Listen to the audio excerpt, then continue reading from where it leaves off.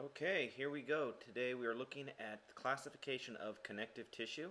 Our target, you can see, is that I'm hoping that by the end of this you'll be able to describe the structure, location, and function of the various types of connective tissue. So we'll just start right now. First thing we should make sure we know is, where does all this connective tissue come from? We remember drawing this earlier in class. We learned about the gastrula. There are three layers, or what we call the germ layers: the ectoderm, endoderm, and mesoderm. You see that blue arrow right there? Mesoderm is what gives rise to all of our connective tissue. There is what we call the mesenchyme and mucous connective tissue. We're going to focus all of our efforts on the mesenchyme because it's what forms all other types of connective tissue. Mucous connective tissue is really just going to be for supporting the developing fetus, not that we're going to really study that much in this class. Alright, so we're focusing mainly on mesenchyme, or the mature connective tissue. So mature connective tissue, our very first one is called loose connective tissue. It's our first category. Fibers are loosely arranged. We'll see a lot of cells and a lot of fibers. Our very first one is areolar connective tissue. Areolar connective tissue is the widest distributed connective tissue. It's all over the place. It contains all three fiber types, so it's got collagen, elastic, and reticular fibers. There's our little picture of it. You can actually see those black fibers are the elastic fibers. Those big, thick pink ones in the background are the collagen, and the reticular fibers are those kind of wispy ones you might be able to see. Kind of adjust your lighting if you'd like to see those better. You can also see the cells, those little nuclei all over the place. Example of areolar is the subcutaneous layer of the skin. It's kind of like it's what binds organs together, kind of holds things together. When we dissect our cat, we'll see lots of this tissue all over the place as we are removing the skin. This is a kind of an example of it, this guy wrapping up these boxes. The plastic wrap being similar or analogous to areolar tissue. Alright, our next tissue type that's still loose connective tissue. It's called adipose tissue. Now, adipose tissue is fat storage tissue. Adipocytes, but those are mature fat cells, carry a triglyceride droplet. Okay, so easy to recognize this tissue. I feel like it looks like flagstones.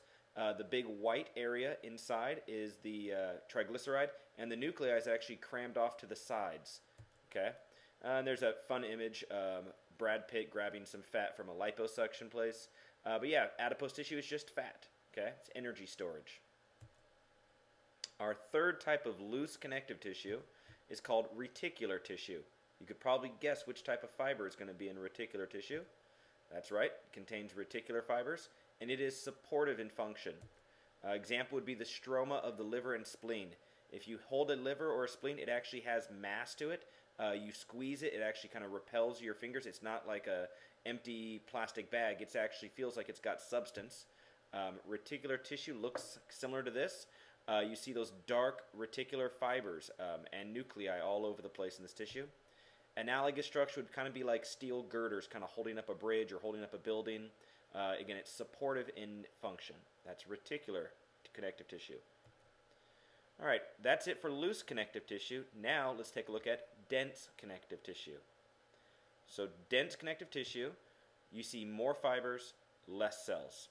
That's kind of the rule. More fibers, less cells. So we will not see as many nuclei in the dense connective tissue. Our first dense connective tissue is dense regular connective tissue. It is built for strength in one direction. The collagen fibers are arranged in parallel.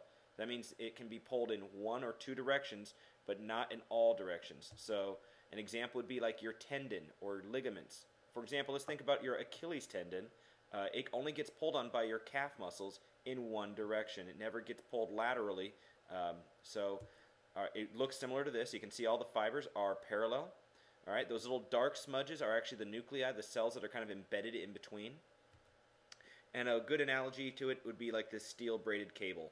Again, good for being pulling in one direction, but it would tease apart if you started pulling it right and left. If you tried to like anchor it, it kind of would pull itself apart. So good in one direction. Alright, next type of dense connective tissue would be dense irregular. You probably guess it's going to be strong in multiple directions. The collagen is not parallel. It actually goes in every which direction. Example would be the subdermis of the skin. You actually saw a lot of this when you were looking for that stratified squamous epithelium. This is all underneath the skin. This allows your skin to be pulled in multiple directions without tearing. And a good example would be like a safety net, right? Somebody going to fall on this net here, it would catch you. The force could be transmitted in all directions. So that's dense irregular. Our third type of dense connective tissue is elastic tissue. Now, elastic tissue contains elastic fibers. It's going to recoil to its original shape. So places where you need this would be in your lungs and your artery walls. Okay, as your lungs inflate, the elastic tissue is what's going to cause elastic recoil to occur where the tissue comes back to its original shape. It's going to look very similar to that dense irregular. On a microscope slide, it'll look almost like the same slide. It's just now you see these dark elastic fibers that are stained black. Okay, and a good example would just be a trampoline, right? Trampolines come back to their original shape after you jump on them. All right, our next category of connective tissue is cartilage. All right, cartilage is basically just a bunch of collagen and elastic fibers that are embedded in something called chondroitin sulfate. That's the ground substance that's unique for cartilage, chondroitin sulfate. Okay, got it underlined there. Our first type of cartilage is hyaline cartilage. It's probably one of the easier cartilages to recognize. It's the most abundant cartilage in the body. It's smooth in texture because the fibers are really, really thin. In fact, on a microscope slide, you won't even be able to see the fibers. An example would be anywhere you have joint movement. It covers the ends of your bones. When people end up with arthritis, it's because the hyaline cartilage starts to actually rub off or thin, so they get something called osteoarthritis.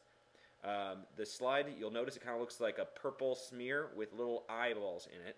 And again, you see no fibers. This would be very, very smooth, kind of like Teflon coating, if you will, on the outside of your bones. I have a little image of a mortar and pestle. They're kind of smooth, right? We wouldn't want them to be grinding, so it's not a rough surface, but it's a very smooth surface, okay? In fact, all your bones, your skeleton is actually made of hyaline cartilage first, and then turns into actual bone, calcified bone. We'll learn more about that in Unit 4.